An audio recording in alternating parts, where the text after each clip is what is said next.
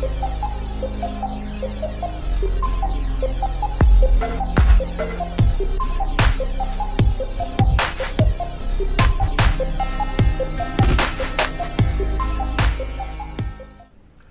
you're about to see is the conclusion to a conversation I had last week with philosopher John Tillson, where we talked about Plato's classic in the philosophy of education, the dialogue Meno. And Meno is a fictitious discussion between Socrates and a character named Meno in an attempt to answer the question of whether and to what degree virtue is something that is taught versus something that is innate or inborn. So part one of our conversation, John and I evaluate Socrates and Meno's discussion about whether we need to identify what virtue is before we can even ask a question like whether it can be taught. The second part of our conversation evaluated Meno and Socrates' discussion about whether or not virtue is something that is innate. Is it something that we're born with, or is it something that we learn over time? And part three, the part you're going to watch now, is our evaluation of the discussion between Socrates and Meno, discussing whether or not virtue is actually something that is learned, and specifically whether it's something that is taught to us rather than something that we're born with. We also go over a few other things, like what does it actually mean to teach something? Can learning happen without teaching, etc.? And then we conclude with a general discussion about whether or not Socrates is what we might know today as a troll. So the conversation is fairly wide-ranging in this third section, so I hope you enjoy it. Well, let's go on then to the last prong of their argument. So they reject the idea that that virtue is necessarily innate, although they give that kind of weird idea that, well, you can have a soul that has eternal, stuff in it, eternal truths. But it can't be all innate, at least, because in order to exercise virtue, you have to exercise wisdom, and wisdom has to be taught. So then they say, well, virtue doesn't seem like it was taught either. Because first of all, where are all the teachers? Like, if virtue is really this teachable thing, there's not a lot of people who seem to be able to teach it. Even if they're virtuous people, maybe their children aren't always virtuous. So it's not like they're able to kind of teach this thing. And doesn't seem like the kind of thing that can be taught explicitly. But my question here is, and the concern is that I'm not sure they're using a really way too narrow view of what teaching is. And maybe this goes back to the idea that since Socrates' statements to the slave had question marks at the end, somehow that wasn't Socrates' teaching. It seems like they're really looking for people who use almost explicit, direct, conscious instruction to teach people virtue. And short of that, it must mean that virtue is not teachable. So I guess my question then is, well, can something be taught if it's not direct, explicit, consciously intentional instruction? Are they setting the bar too high for what counts as teaching?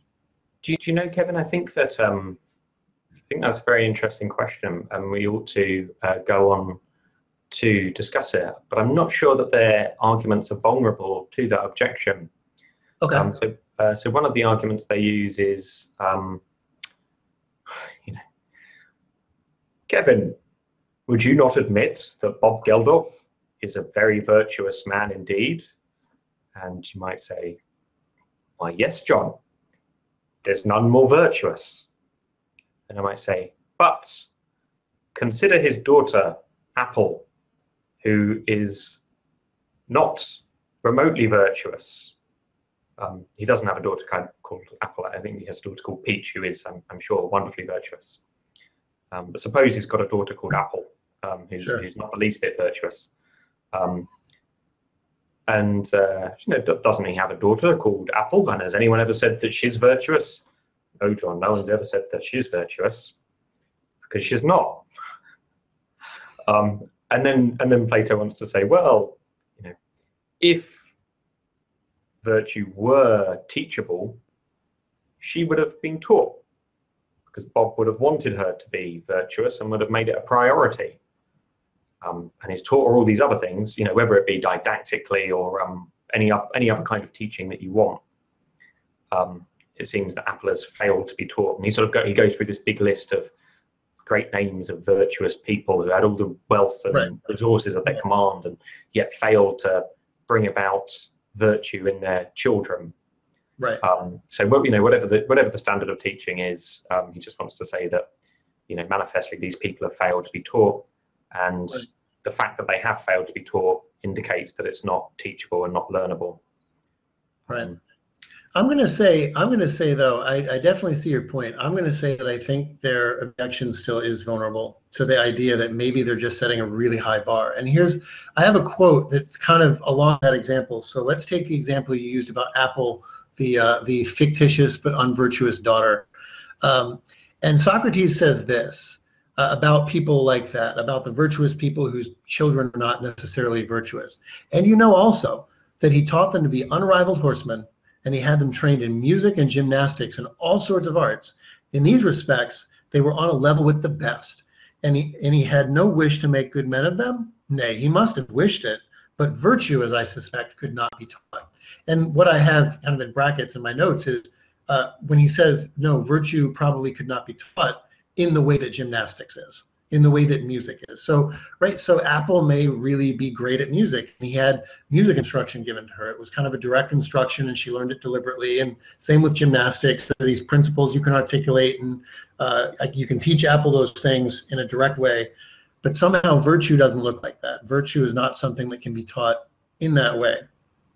Do you know what I'm saying? So it's almost like we're assuming that if the father could not teach Apple directly what virtue was, just like he could with English and math and music, that therefore virtue, maybe they're not saying therefore, but they're saying virtue doesn't seem like those things. It doesn't seem like that type of thing. Yeah. So I that's interesting. So I think I'm not sure what I think. I think that I see maybe see your response. I think that plausibly, even gymnastics and music teaching and literature teaching, all of these things that one can be taught, can't be taught fully didactically, and that a lot of things that are going to be present in good teaching of these things is modeling, where people see the thing modeled, and then attempt to recreate it, and then maybe have their flaws pointed out. But this seems to be the sort of thing that would be done in the case of virtue as well. So I guess I'm suggesting that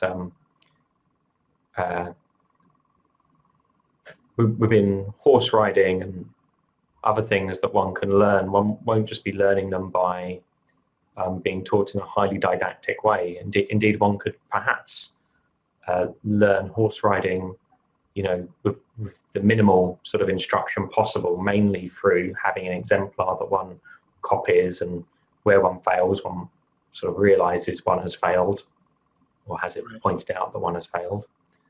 But this would be the sort of learning that would happen with most sort of practical skills, practical knowledge, and would be similar in the case of virtue.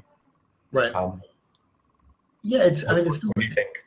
It still strikes me that you're definitely correct that a lot of those skills, music, horse riding, involve a whole lot of practical knowledge that would in some ways have to be gotten by kind of observing other people, having it modeled and things like that. But there's still, most of those things are still taught in an explicit way of, okay, we're going to learn music now, like we're going to do music now, we're going to do horseback riding now. So even then, it seems like what Socrates may have in mind is, well, no one sits down and teaches virtue in the same way that you have kind of music tutoring and horseback riding tutoring. Like maybe it's, I guess I still want to say, but virtue, that doesn't mean that virtue isn't taught. It just means that virtue isn't taught deliberately. And it might mean that you're not modeling off of one expert person like you would with music, because you have a music tutor. And so I still feel like what they want is something, or what they're discounting the idea that it can be taught, because they have a really firm idea in mind of what they mean by taught. Taught must be explicit, it must be intentional, and And I think it seems like their argument is still, but virtue doesn't seem like it's taught in that way. I'm not sure that means it's not taught, though. Yeah, so I guess they want to say that it's just not taught at all. So however you understand whatever you understand teaching to be, the parents who would have taught these people have manifestly failed to teach them, and the only reason that they would have failed to teach them is that it's impossible, because there's no want of desire to, and if anyone could, then they could, Right. but they, as it turns out, couldn't. Therefore, no one could. Is the Right. sort of argument. Right. I'm inclined to say in response to that, well, you can lead a horse to water, but can't make it drink. So Right. maybe you could do everything you can to try and teach virtue, but unless they're a willing recipient, it's not going to happen. So, and he lists all these sons of great men, very virtuous men who have just failed to learn their father's virtue. One wonders whether it really follows from a big list that it's impossible for them to learn from their fathers. The premise: if anyone could have taught their sons virtue, then these people could have taught their sons virtue. But it seems there needs to be on the other side of that: if anyone would have learned from their father's virtue, then these sons would have learned from their father's virtue. I wonder how much. Maybe that's open to dispute. Yeah, I wonder how much of that, now that I'm listening to you think about this, I wonder how much of that has to do with the fact that, let's say music or horseback riding, there's a lot of practical knowledge, but you could potentially boil most of the practical knowledge, not all, I'm sure, but most, down to articulable statements. What are you doing when you play this? You could describe it. You could describe why you're playing something the way you're playing it. Or you could describe why you read this note as a C rather than an E. Or you could describe why you have your legs a certain way when you're horseback riding. Virtue doesn't seem like you can boil it down to those articulable things. Like, why are you exhibiting liberality? Like, how do you know how to exhibit liberality in any situation? I don't know that you could really boil it down that way. So I wonder if part of their reticence to say virtue can be taught is the idea that those things can't be boiled down to articulable propositions like a lot of music can. I went to a music college, for instance. I mean, we learned improvisation over jazz, which you can't really teach and learn in an articulable way, but we still had a lot of classes where there was completely direct instruction. You can learn harmony, you can learn theory, you can learn how to play your instrument, whereas virtue doesn't seem like that. It seems like it's really not articulable. Now that might be where you and Socrates would part ways, because I think that in Socrates' case, well, at least he seems committed to the idea that there is some kind of articulable essence to virtue that can be discovered. It's just that he hasn't discovered it. Right. And maybe that the hardness of working out what the essence of virtue is makes it somewhat difficult to teach it. So perhaps there is something. See, I'm not sure. Would we part ways, or would we agree on that though? Because it sounds like that's his trouble. Is that virtue doesn't feel like we know what this thing. We don't know how to teach this thing because we haven't gotten to figure out what it is yet. Like, we know what music is, we know how to teach it. So I guess I'm saying is the divide between them thinking music can be taught and virtue not being able to be taught, is that because they're having trouble figuring out what exactly? No, that's interesting. Yeah. And it may be, as a matter of fact, that people do have trouble teaching virtue because it's not clear what this thing is that they're teaching. Now that seems to be bracketed when you've got Socrates who's willing to admit that such and such a person is virtuous. He seems to have been able to identify it. Right. So that shouldn't be too much of a problem. But this was all supposed to be an argument about whether or not virtue can be taught, whether or not Right, whether or not it right. tends to be taught. Like in theory, could it be taught? If we knew what this thing was, could it be taught? And Yeah, right, and it's true that his arguments only speak to whether it is taught at the moment, because it's about, you know, what sons in fact are taught by their fathers and what teachers in fact do claim to be able to teach. Yeah, so it seems that the arguments really only speak to whether or not virtue is taught rather than whether or not it can be taught. right. Whereas what you're suggesting is that, you know, until we know what virtue is, Which is there's kind not of much to. it's kind of the opposite of what we concluded in some ways in the beginning. We were saying, well, okay, maybe we don't need to define it. Well, maybe you do. I don't know. So, well, at any rate, I mean, they kind of give up towards the end and say, well, it must be something that comes from God because it's not either innate or it's not learned. So therefore, since we don't know, therefore it must be something from God, which is always, in my view, kind of the ultimate shrug of the shoulders. It's not an answer. Yeah, I mean, I'd like to say something by way of defense, or at least, you know, I don't think it's completely ridiculous in this case. I think it was rather, I thought it was a nice move, so that when I was looking at the, when I was reading how this argument unfolded, my kind of thought was, nice.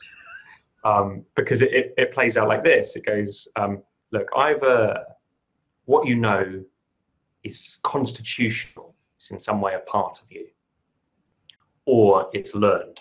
It goes with these two. And here learned includes remembering by having questions to elicit it.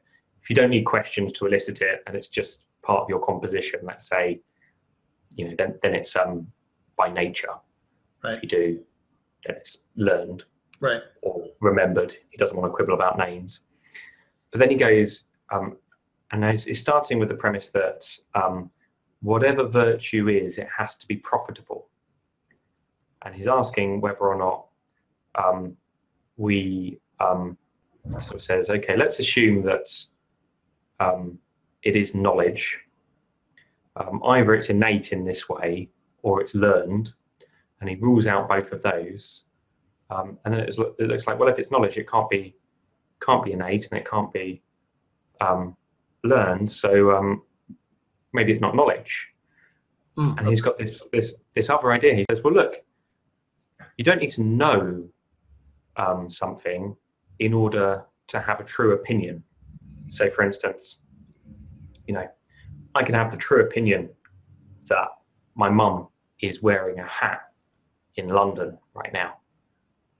I've just made that up. I mean, I've got literally no reason to think that. But suppose it were true, and someone said, which one's your mum? And I said, she's the one in the hat on the phone. Someone's looking for my mum.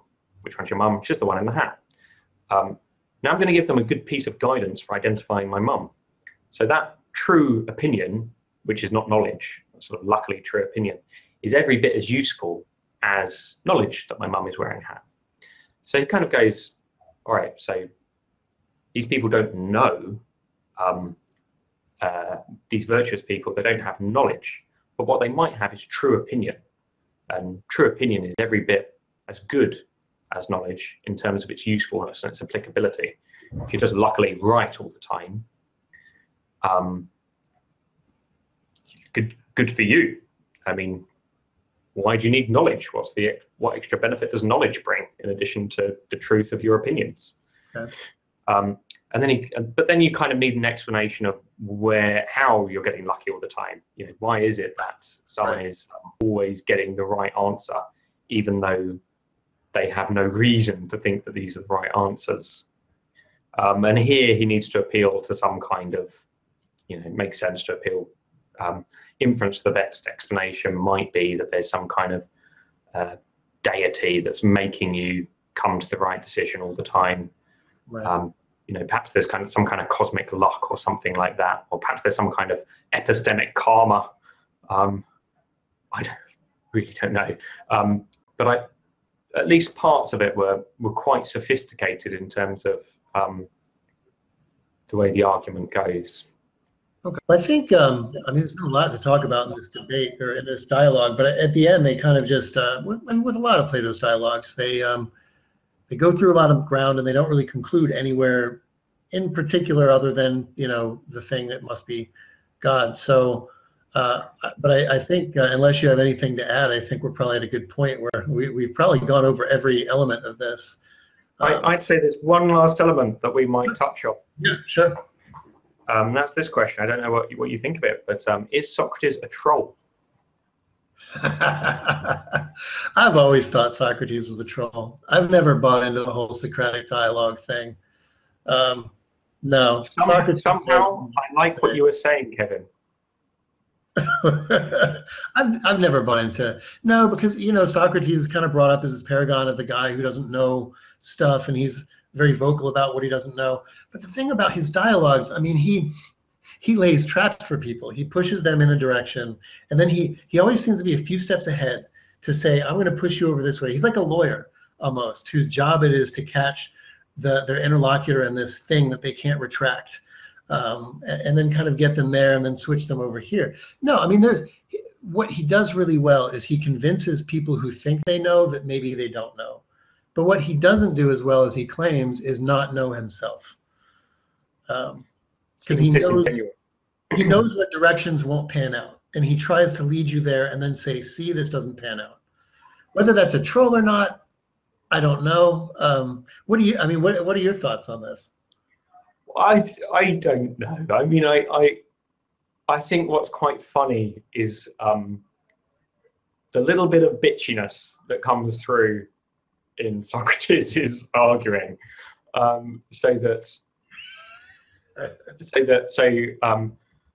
Meno says at one point, "You remind me of a torpedo fish, Socrates, whatever the hell that is, because you torpify victims and leave them confused."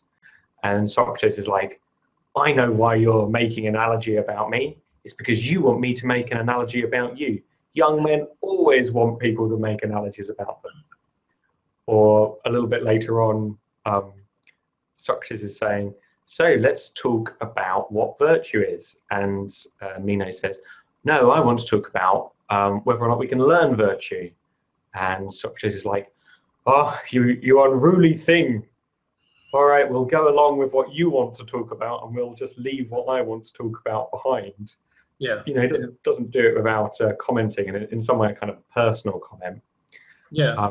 He gets on Antinous. We didn't mention him as a further character in it. Who sort of says, "Look, stop bad mouthing everyone in the in Athens, Socrates. It sounds like you're having a bitch about everyone in Athens." And Socrates' reply is, "He thinks I'm defaming him. He doesn't know what defamation is, and when he does, he'll apologize to me." Yeah, I remember that, definitely. Yeah, he does get pretty bothered in this dialogue. I haven't read enough of Plato's dialogues to know whether he gets that bothered in other dialogues, but he really doesn't like, for a guy who doesn't know stuff, he does not like being challenged. He has an agenda. He wants to go here, and if you challenge him in a way where he can't answer, I mean, he's okay challenging other people, like he torpifies, but if he was torpified himself, I think that's usually, if you look, that's where he gets angry. That's a good question, though. Would we consider him a troll? Yeah, maybe so. But yeah, all right. Well, I think that probably concludes our dialogue on the dialogue of Meno. Like most philosophers, I don't think we really got anywhere concrete in terms of positive statements about whether virtue can be taught. But it's certainly interesting to think about, and others will obviously draw their own conclusions. So, John, it's been good talking with you, and I look forward to our next conversation. It's been an absolute pleasure, and I can't wait for the next one.